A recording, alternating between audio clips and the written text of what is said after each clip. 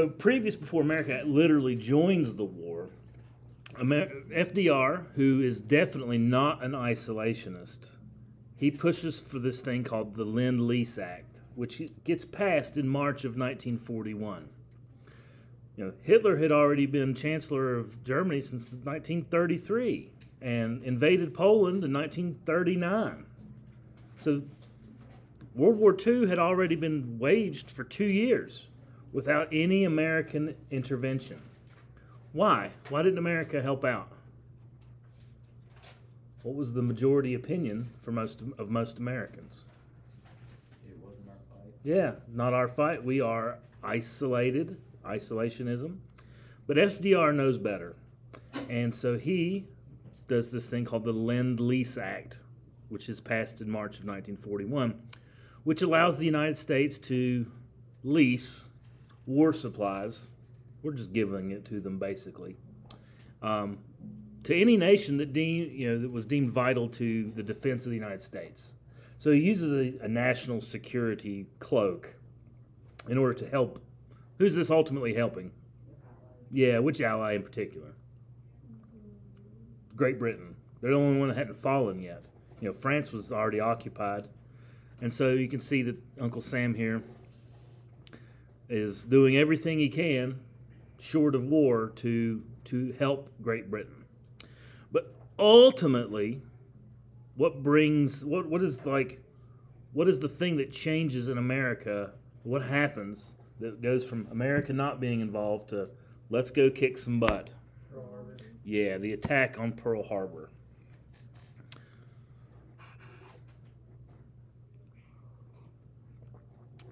On December 7th, 1941, a day that will live in infamy, according to Franklin Roosevelt, more than 180 Japanese warplanes launched from 6 aircraft carriers attacked the United States Naval Fleet in Pearl Harbor, Hawaii. And for an hour and a half, these Japanese planes, which were, surprise attacking the Americans who were just waking up on a Sunday morning, blasted target after target after target. And the devastation on the American fleet was appalling. This attack was the single greatest day the day with the single greatest loss of life of Americans up until September 11th, where 2,403 Americans were killed and more than 1,100 more were wounded. 21 ships were sunk, including the USS West Virginia. Nearly the entire Pacific Fleet. I don't know if you guys know anything about the Pacific Ocean, but it's pretty big. And nearly our entire Pacific Fleet was located there.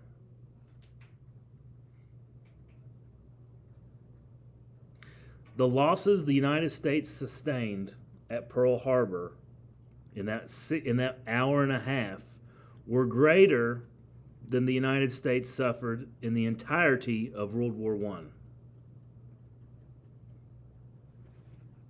Pretty bad.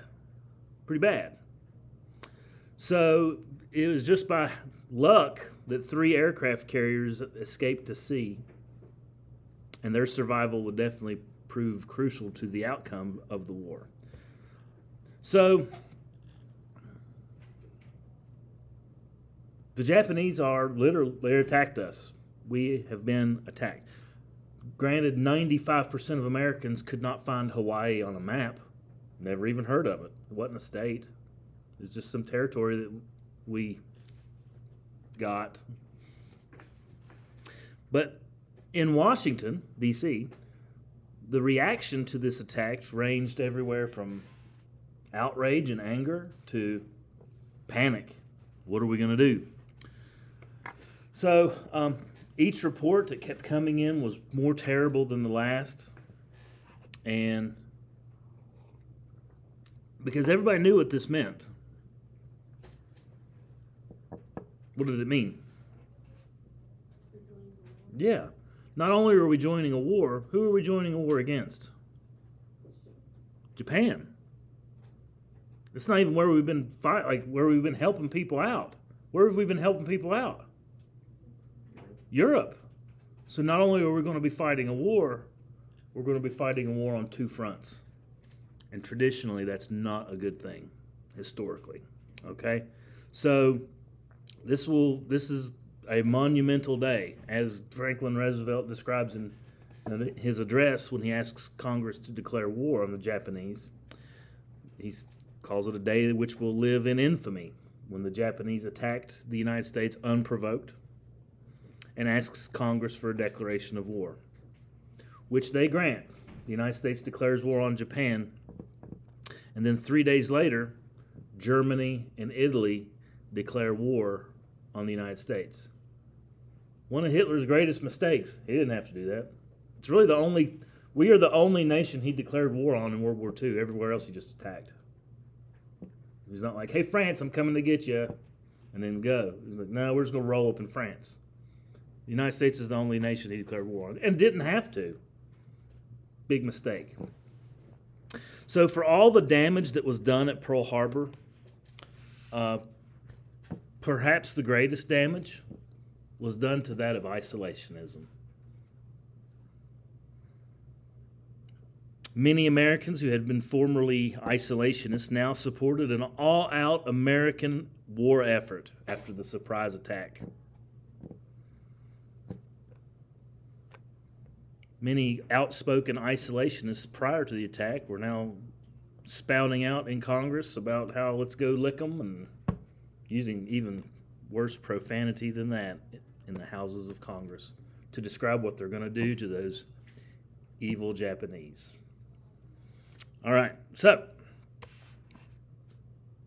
and Japanese was like, after this, they're like, man, those Americans are weak, they're weak-minded, they're soft, and they're just going to fold up like a cheap card table after this. We literally destroyed their entire Navy, basically. They're weak. So the expectation of the Japanese is that Americans would shrink from conflict. That they would be like, oh, the Japanese, oh. They don't really know Americans very well.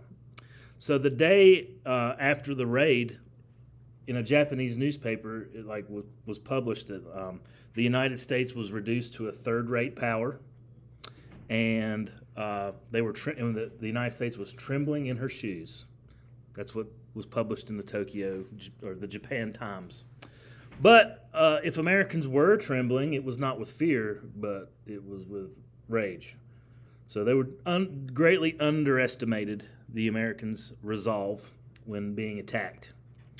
And after Pearl Harbor, eager young Americans jammed recruiting offices, saying, I want to be a hero. Let's go get it. Or people that were just simply having trouble in school. They didn't like school. Joined up. And 5 million men volunteered for military service after Pearl Harbor. 5 million.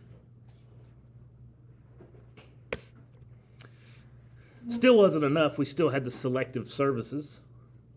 What was the selective services that was created out of World War I? The draft. And the selective service expanded and eventually provided another 10 million soldiers. That's 15 million soldiers. But didn't we lose all of our tanks and ships and stuff during this? Did we lose our tanks and ships? Didn't they when they bombed us? Did we lose all? We lost a significant portion of our Navy. The Pacific Fleet. Right? So we got two sides. All right. So you begin to see a massive propaganda campaign to support the efforts in World War II. So you see things like you all seen this young lady right here, right? Who's that? Rosie the Riveter. What is the propaganda she's wanting to spread?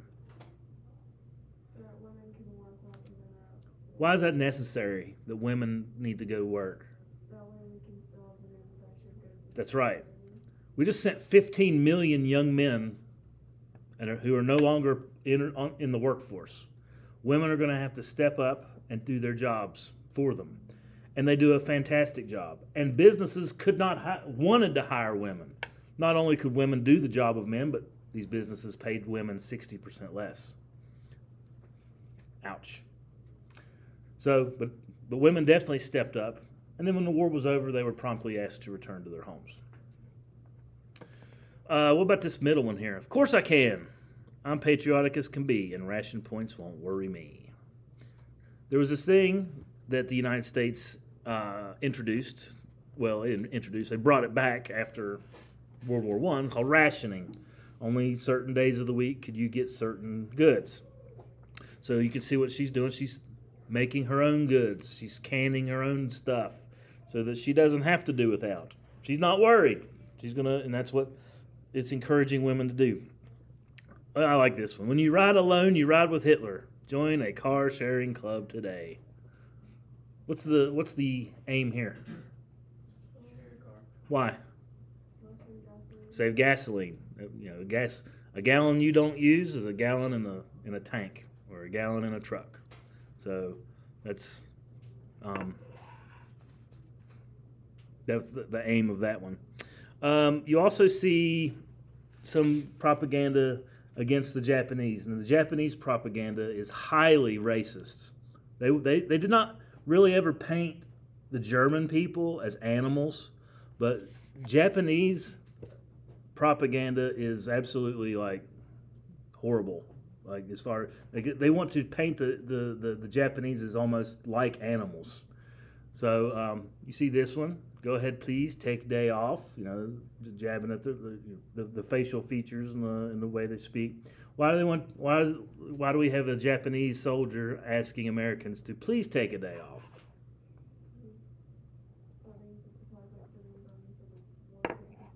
That's right. Which people are they aiming this at?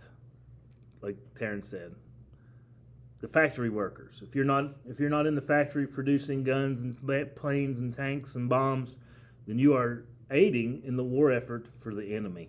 So please go. Like are asking people to go to work. Tokyo kids say, "Much waste of material make so happy." They want you to waste. Want you to be wasteful. This is one that aimed at like keeping your mouth shut, because this is more of war hysteria than anything. That there were spies amongst our midst, and they would basically just keeping your mouth shut. Don't spread rumors, things of that nature. And they even had an entire branch of propagandists aimed at just soldiers. And the biggest thing for the soldiers was, being a little bit more moral, like not visiting prostitutes. Look at all the tons of propaganda. Talking about syphilis and gonorrhea as a booby trap. That's funny. 4 out of 5 pickups have venereal disease. What they're saying here is that, what is that? 80% of women have venereal disease.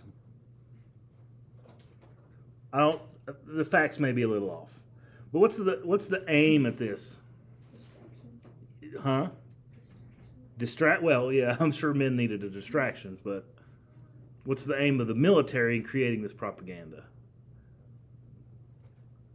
Keep it in your pants, fellas. You know, we don't want you sick. A sick soldier is not fighting, okay? And these diseases, syphilis and gonorrhea, were pretty common, okay? Pretty common. They're common today.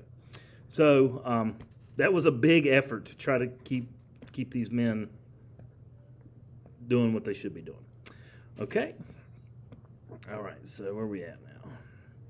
All right, so now we have to rebuild. We got to rebuild quick. Like, we just lost the majority of our Pacific Fleet. We got to start producing stuff. And that is, when America joins the war, that is the secret weapon of the Allies, number one.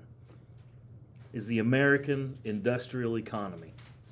We can produce stuff greater than any other country in the world at that time. So, as we mentioned, after Pearl Harbor, a lot of ships were destroyed, and it was not looking very promising for the Americans to be able to rebuild it quickly. And President Roosevelt asks for American businesses and organizations to step up and begin to make dramatic contributions into the war effort. So it's really a production miracle, As almost every industry in the United States, every factory turned whatever it was they were making and shifted into making war materials, like automobiles. Cars were not made during World War II. If you get an automobile that was made in 1942, that thing's worth about $80 trillion because they only made like 5. What were they making? Trucks and Jeeps and airplanes and stuff like that. All right, war materials. You didn't go buy a brand new 1942 Ford, okay? They just didn't exist. And the ones that did exist were bare bones because the majority of the metal and the materials were needed for the war effort. And as I mentioned, other industries retooled their factories to produce tanks, planes, boats, Jeeps, things of that nature. Like there was this one company, they made pencils. They made pencils, and they retooled their factory to make parts for bombs. They went from making pencils to bomb parts.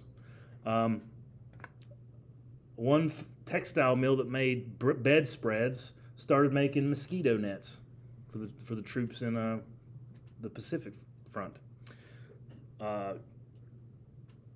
A soft drink company started, instead of filling bottles with pop, they started filling shells with explosives. Like they just retooled their factories. Everything. Now that definitely changes life for a lot of Americans because a lot of the commodities that you're used to being able to get a hold of are no longer being produced. So it does show that the war is going to affect every American in some way, in some fashion. Okay? So, but as a result of this, shipyards and plants and factories were turning out stuff at a dizzying speed, a speed that had never been seen before. There was this one shipyard in California that was producing a whole ship in 4 days. 4 days, a whole ship. So literally before, within a couple months, everything that was destroyed at Pearl Harbor, it's not only been replaced, but replaced with brand new, and then they're still producing. So we are able. This is an absolute incredible effort made by our factories, and it's not only the industry themselves, but also they needed labor.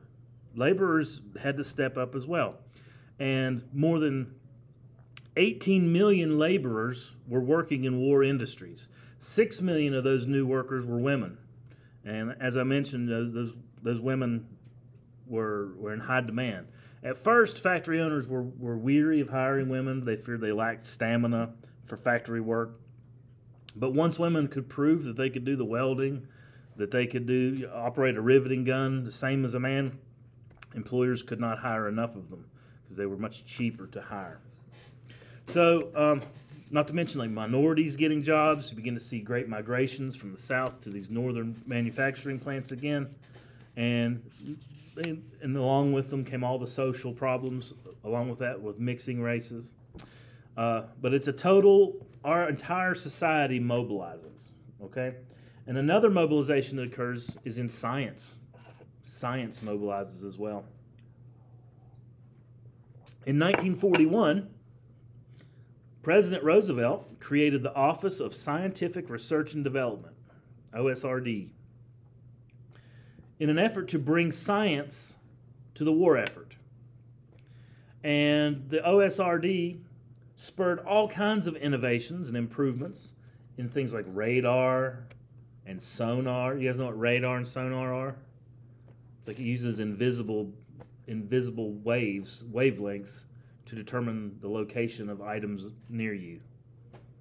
And it has all kinds of practical, like that's what police officers use for their speed guns, radar, because it bounces back information. And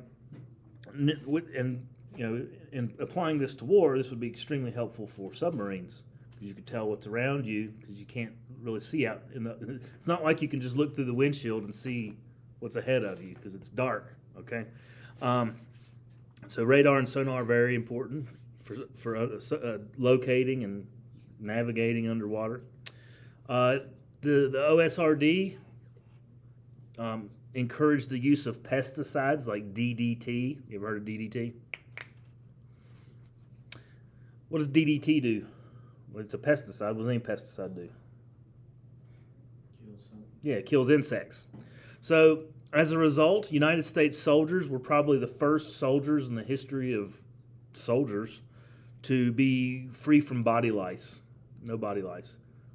You ever heard of DEET? You ever off? By the off, it's got DEET in it. There you go. All right. Not the most healthy thing for you, but neither's malaria.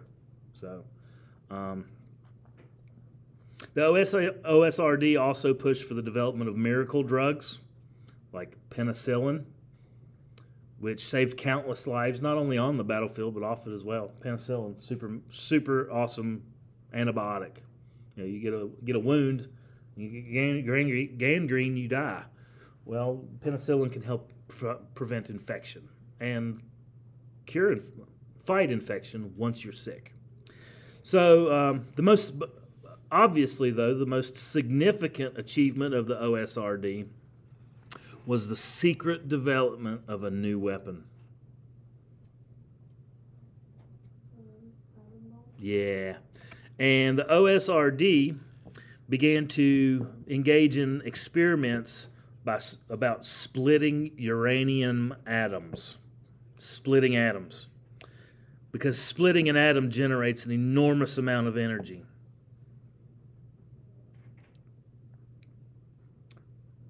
Even a guy by the name of Albert Einstein gets in on it. He writes a letter to President Roosevelt, really warning him that the Germans could use this information to create a weapon of enormous destructive power. Einstein was Jewish, so he's not a big fan of the Germans. So, Roosevelt responded by creating an advisory committee on uranium, and they began to do work in a nationwide project. What was that project called? The Manhattan Project. And it literally is nationwide. Do you know why it's called the Manhattan Project? Because it has absolutely nothing to do with Manhattan. It's a total secret project. They're making nuclear weapons. They even did stuff in Morgantown. How about that? It is literally a nationwide effort. So the committee believed that in 1941, believed they would need 3 to 5 years to develop the technology to create a successful atomic weapon. So, a lot of the early research was done at Columbia University, which is in Manhattan, so I guess it's not entirely nothing to do with Manhattan. But that became the code name for the research project nationwide, Manhattan Project. Okay?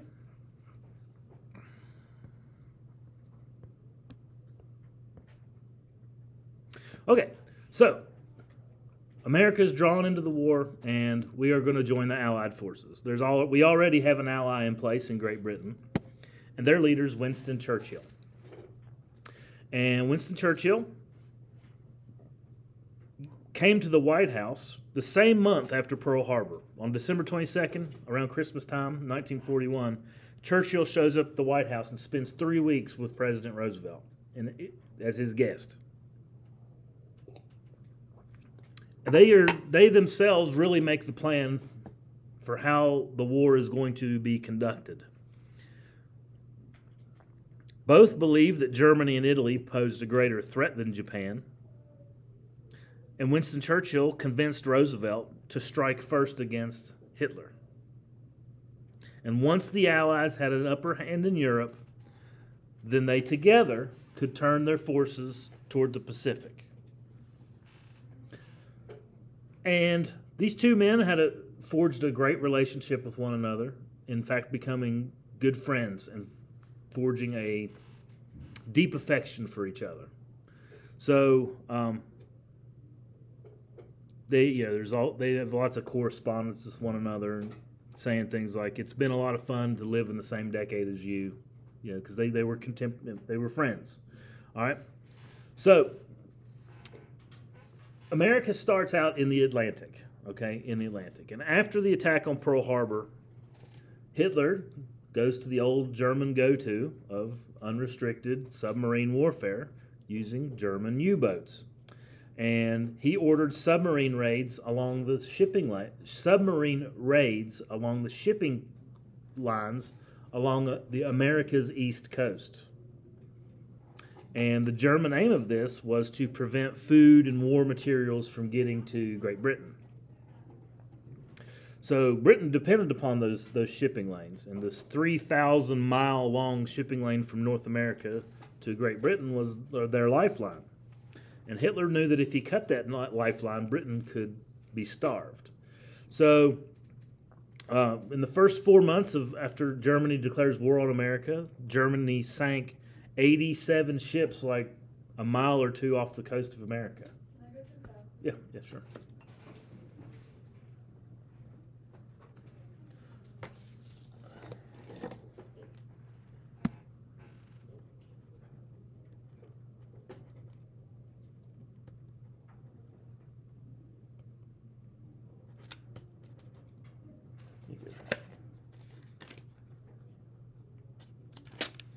Uh-huh. Okay, so America and Great Britain have to overcome that, and then they do the convoy system again and are able to overcome it. So we said, what was the Allies' secret weapon number one? America's ability to produce. Okay, because ultimately the war becomes a war of attrition, just like World War I. You know what the secret weapon number two is?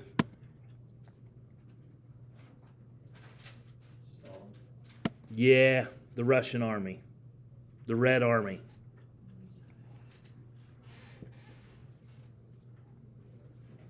Russia has more deaths than almost the entire rest of the world combined.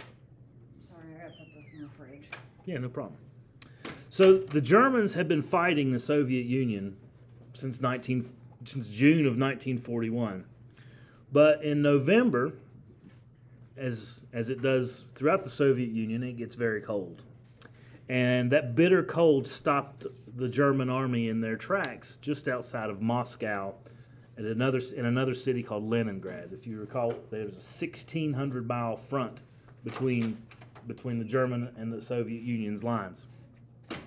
And so in the summer, when summer came, the Germans took offensive again and began to hope to capture Soviet oil fields in the Caucasus Mountains in places like the Baltic, like where war is being threatened, I don't know, today.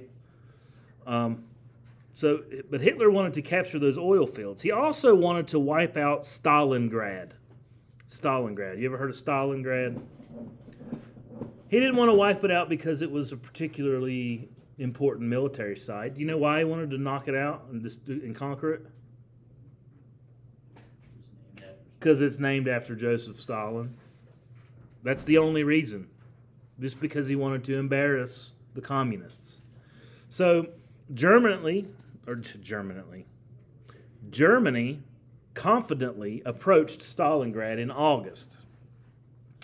And a furious Stalin, who was still kind of in shock, was like, what's this Hitler guy doing? I thought we signed this pact. He's an idiot. And a furious Stalin orders the Red Army to defend Stalingrad no matter what the cost. no matter what the cost. So for weeks, the Germans pressed in on Stalingrad. And they actually ended up controlling about 9/10 of the city. And so they had a successful summer and fall. 90% of Stalingrad belonged to them. But what happens after summer and fall? Winter. Another winter sets in. And the Soviets saw this cold as an opportunity to roll fresh tanks in across the frozen landscape and begin a massive counterattack. So the Soviet army closes in around their own city of Stalingrad, trapping the Germans in and cutting off their supplies.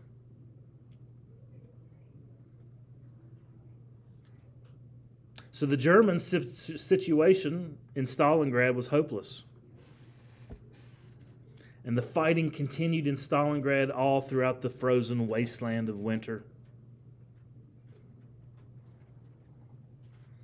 And the Germans knew there was no hope whatsoever, and ultimately ended up surrendering.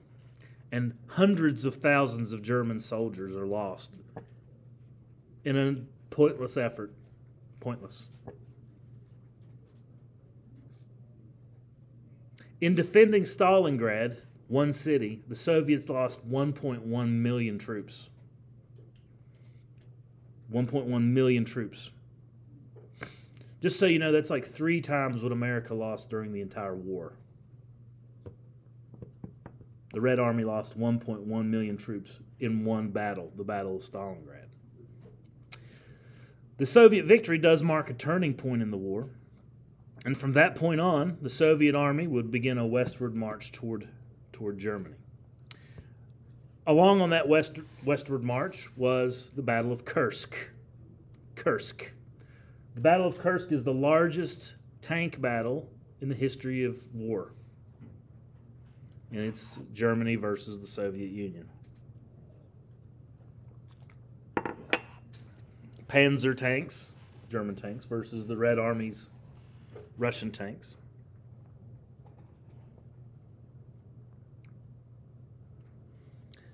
Which also proves to be a victory for the Soviet Union and another turning point. That is how the Soviet Union and the Red Army is a secret weapon. They're like a bulwark. They absorb all the major blows. They do the majority of the harm to the German war machine. Yeah, America has got all the war supplies, and Britain and France, all the allies. Without the Soviet Union, it's a completely different story. All right? Okay, so all while the Battle of Stalingrad's going on, Stalin was like, hey, America, when are you going to open up another front against the Germans? Because right now they're focusing all on me. All right? And so he argued, Stalin, that an invasion across the English Channel would force Hitler to take troops away from the Soviet Union and divert them westward, thereby splitting Hitler's forces in half and making it easier to kind of pinch in on him. And Churchill and Roosevelt disagree. They don't think that the Allies had enough troops to attempt a European invasion, an invasion on European soil. So they launch their own operation called Operation Torch. And Operation Torch invades North Africa.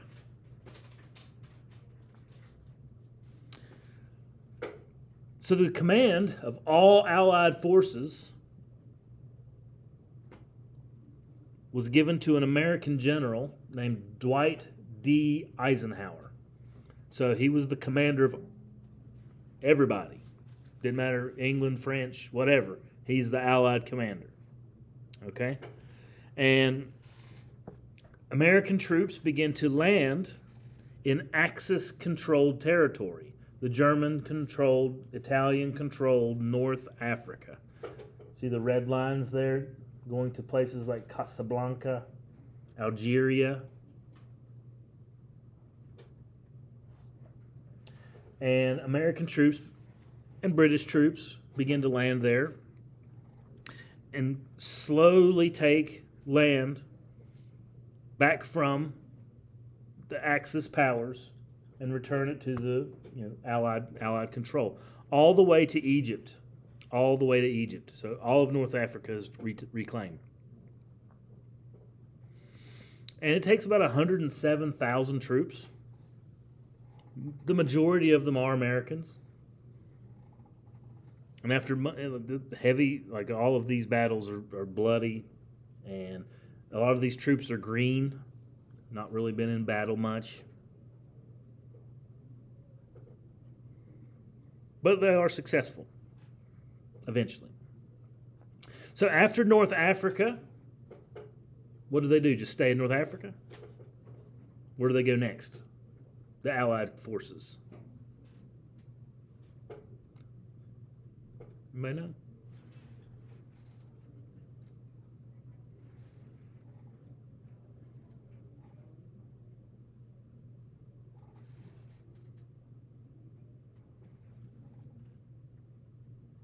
Nobody knows where they go next? Italy. In what is known as the Italian campaign. Italy is one of the bad guys, right? I mean, if you look at the map, it's pretty logical. North Africa, taken back. Sicily's not far away from Tunisia, just right across the Mediterranean. So the next logical step is to go to Italy. And they knew that this was the next step even before the Battle of North Africa was won. So the Italian campaign got off to a good start with the capture of Sicily. Sicily's the island off the tip of the boot that Italy's kicking, you know. And it got off to a good start in the summer of 1943, which the forces there were stunned. And the Italian government forced the dictator of Italy, what's his name? Benito Mussolini, to resign. And so Mussolini has to resign. Italy's government falls apart and is no longer an enemy because the government of Italy becomes a democracy.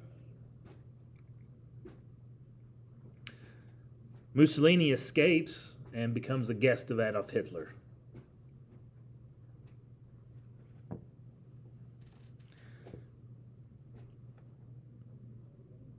But Hitler is determined to stop the Allies in Italy and sends lots of German soldiers to the Italian peninsula.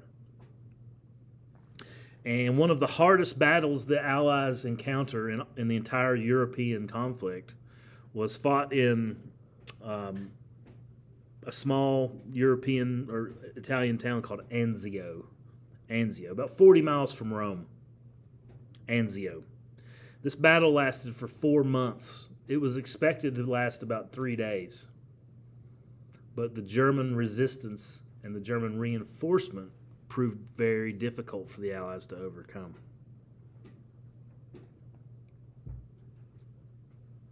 But ultimately, the Allies are successful and victorious after Anzio. And the effort to free Italy ultimately does not succeed until 1945 when Germany gives up. So the Italian campaign lasts the entire war, basically. All right, so I'm skipping around. Ultimately, though, what do the Allies ultimately have to do? Yeah, they're in North Africa, they're in Italy, but where are the main places that have to be liberated? Yeah, Germany's you got to get to Germany, but before you can get to Germany, you got to go through France. How do you get to France? Literally, physically, how do you get there? A boat. Okay, yeah. If you're an American troop or a British troop, you're in England, and to get to France, you must cross the British Channel, the English Channel, and so an invasion has to be planned that's amphibious. You know what amphibious means? It's water and land, and then also from the air. And the largest ever gathering of an invasion force ever mounted in human history occurs in June of 1944, a day that we now refer to as D-Day. Under Eisenhower's direction in England, the Allies gathered a force of nearly 3 million troops from America, Britain, and Canada. Okay. These 3 million troops, along with literal mountains of military equipment and supplies, plan an attack in northern France in an area today called Normandy. Well, it was called Normandy then. It was called Normandy for the last 1,000 years. Normandy. And these plans were completely kept secret.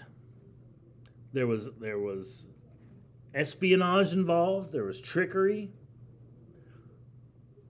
America's greatest general, one of America's greatest generals in the Italian and North African campaign was General Patton. You guys ever heard of it? General George Patton. He was sent with great fanfare to someplace as bait, because the Germans had spies and the Germans were watching the movements of American troops. Eisenhower sends Patton and just has him sit in some place with a bunch of inflatable tanks, these huge inflatable tanks, so that when German spy planes would go overhead, they'd look down and see this huge army, knowing that Patton is there, and so that the Germans would be like, okay, so this is the closest point. This is where the invasion is going to come from. And Patton was just a decoy, total decoy, and all these literally inflatable tanks. There's pictures of one Allied soldier holding a tank up like this, because it's just an inflatable pull toy. And there was thousands of them. So in an effort to trick the Germans into where the Allies were going to invade. All the while, the Allies planned to invade in Normandy, which is in northern France. So in doing that trick, it kind of splits Hitler's forces. Not able to put all the forces in Normandy. He splits them all across the line in France. So the Allied invasion, codenamed Operation Overlord, it's D-Day, was originally set for June the 5th, but bad weather forced the delay. But then the next day, on June 6, 1944, General Eisenhower gives the go-ahead. And shortly after midnight, 3 divisions parachuted behind enemy lines. Imagine it being in the middle of the night and you're jumping out of an airplane while people are shooting at you and you have to jump out of an airplane. And then when you land, you're behind enemy lines. Those guys got paid an extra $20 a month. Yeah, they were airborne troops. So the 3 divisions parachuted down, and it was massive, just a big mess. Just a big mess, because they were missing their drops, separated from each other. And then early the next morning, a massive seaborne invasion began, and it became the largest land, sea, air operation in Army history. People were yelling, screaming, dying, running on the beach. Equipment was flying everywhere. Body parts were flying everywhere. Men were bleeding to death, crawling, lying around. Fire coming from all directions.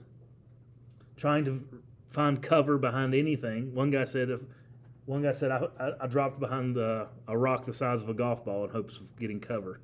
Because you're literally on the beach. And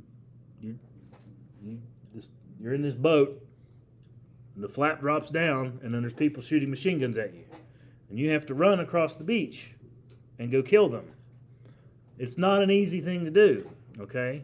And it didn't go exactly to plan. They dropped all those guys in behind them, the parachute guys, the night before in hopes that they could, kind of catch them in a crossfire. But that didn't go exactly as to plan because the drops were off. And, imagine trying to fly an airplane in the middle of the night and people are shooting at you, guns and stuff. So Overall, though, the invasion at Omaha Beach and Gold and Juneau and Sword and Utah, all the invasions are successful. Not without a great amount of loss of life, but they were successful. Okay? So, despite the heavy casualties on the Allied beachheads, Allies held an 80-mile wide strip of France. So France was slowly becoming liberated. So, within a month, the Allies had landed 1 million troops, 567,000 tons of supplies, 170,000 vehicles. Massive invasion force. General Omar Bradley unleashed a massive air and land bombardment against the enemy in battles like Saint-Lô, which is St. Saint Lo, L-O, and which provided a gap through which General Patton could then come and bring his Third Army. So literally, it's slow moving, but ultimately the Allies gain ground every day. Every day they're gaining ground, until October of 1944. All right? In October of 1944, Americans captured their first German town. Americans are now in Germany. It was called Aachen. A-A-C-H-E-N, Aachen. And Hitler panics because he knows it's over, basically, by this day. And he responds with a desperate last-gasp offensive. And he orders his troops to break through the Allied lines, push back out of Germany and into Belgium with a last-gasp blitzkrieg back into the Allied forces. This bold move, he hoped, would disrupt Allied supply lines and demoralize the Allies, and it does. And so, on December 16th of that year, German forces broke through the weak American defenses along an 80-mile front and split the American forces in half, creating a bulge in the line that the Americans had created. This line was down through on this thing called the Siegfried Line. After Germany did this last gas offensive, a bulge, do you see the bulge? A bulge emerged in the line. Hence why this is called the Battle of the Bulge. So tanks drove into Allied territories, German tanks, creating a bulge in the lines in this last-ditch effort, which gives it its name, the Battle of the Bulge. And as Germans swept westward, they captured American GIs. SS troopers herded prisoner into large fields and didn't take them as captors, just shot them. So the Battle of the Bulge raged on for about a month. When it was over, the Germans retreated back beyond the Siegfried Line. And little seemed to have changed other than a month-long horrific battle in the woods. But events did take a decisive turn after the Battle of the Bulge because of the major losses that the Germans sustained. 120,000 troops, 600 tanks, 1,600 planes. And these are losses which they could no longer sustain. So from that point on, after the Battle of the Bulge, Hitler and the Nazis could do very little but retreat. And we'll talk about that retreat tomorrow.